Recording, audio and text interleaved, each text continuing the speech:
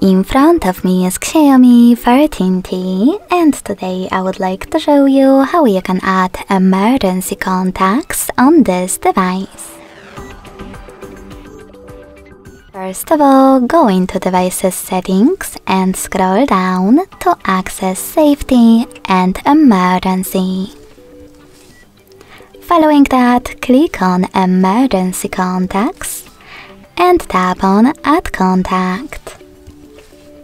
Now click on the one that you wish to set up and do exactly the same to all the other ones you need.